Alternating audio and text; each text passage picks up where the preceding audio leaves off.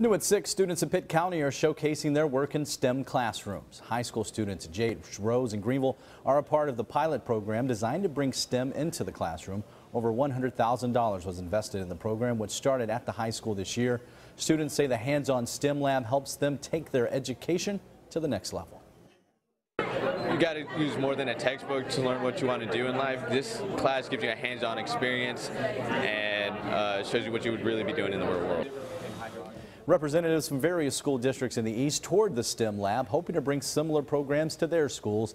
Students in the STEM classes learn about architecture, construction technology, robotics, and automation, as well as biotechnology.